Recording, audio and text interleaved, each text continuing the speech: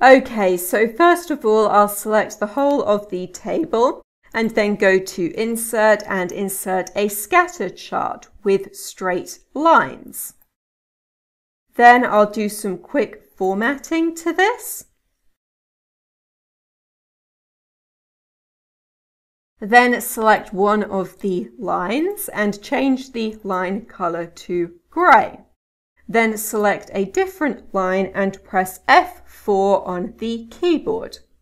F4 is the keyboard shortcut to repeat whatever you just did.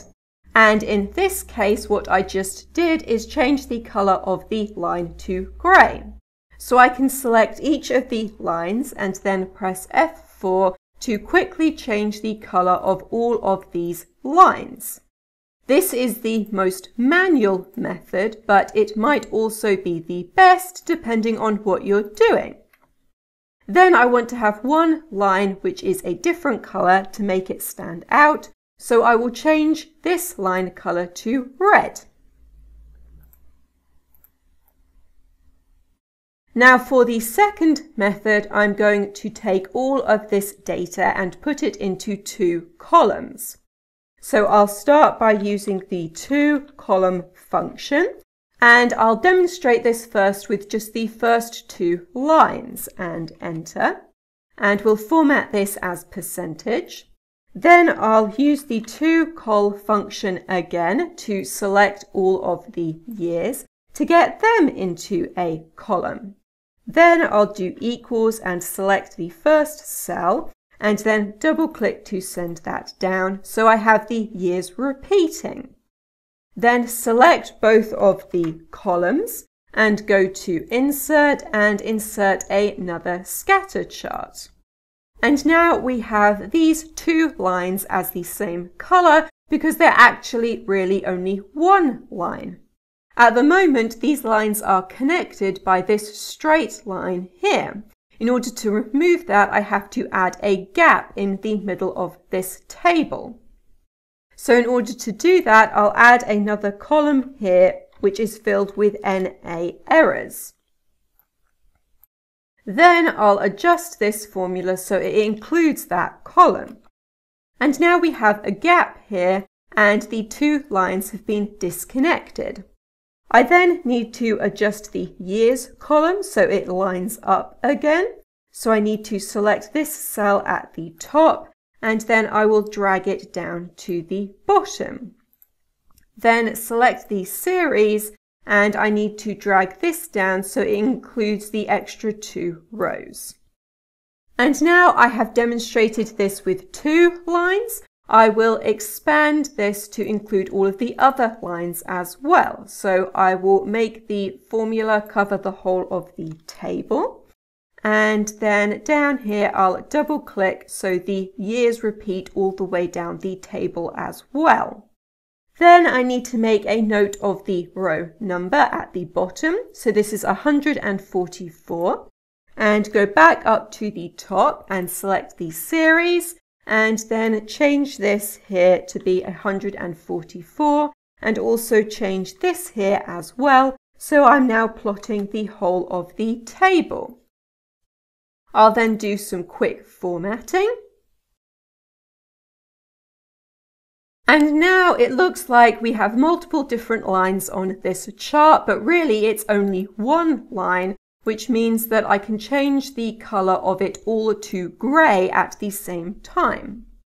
Now, if we want to have one line which is highlighted in a different color, we have to add that as a separate series. So I'll right click and go to Select Data, and then add in a new series.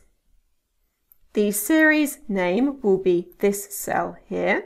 The X values will be the years going along the top. The Y values will be these values here. And then OK and OK again. And now we have one line which is a different color, and I can change this to red. Now for the third method, I'll select the whole of the table again and make another scatter chart. Then I'll do some quick formatting on this. Then I will go down to the sheet name at the bottom and right click and select View Code. And this will open up the Visual Basic editor. Then go to Insert and insert a module.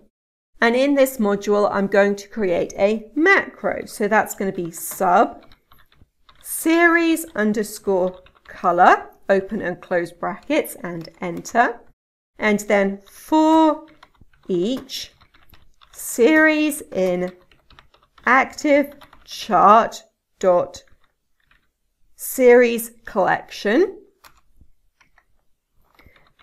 Series.Format.Line.ForeColor.RGB equals RGB, open brackets, 192, 192, 192, close brackets. Then I need to put in next. And now we have a for loop here, which will loop through all of these series in the chart and change the line color to gray.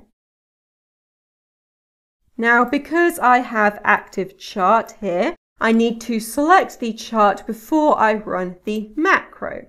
And selecting the chart makes it the active chart. And this means we don't have to worry about working out what the name of the chart is. Then I'll run the macro and all of the lines change to gray. Then I can select one of the lines and change the line color to red in order to make it stand out. Now, if you want to work out what numbers you need for the color, you can go to More Colors and then Custom, and then select the color that you want here, and you get the RGB numbers underneath for red, green, and blue. So make a note of the numbers and then go back to the Visual Basic editor and put the numbers in here. Now you might also have markers on the chart. If I go to Chart Design and change chart type, I will change this to something with markers. And then we would need to change the color of the markers as well. In order to do that, I'll copy this middle bit here and paste it underneath. And then instead of having line here, this needs to be changed to fill. Then I'll select the chart to make sure that it's the active chart and then run the macro and all of the markers change to gray. Okay, so in this video I have shown you how to make all of the lines the same color in a chart in Excel, and that is everything.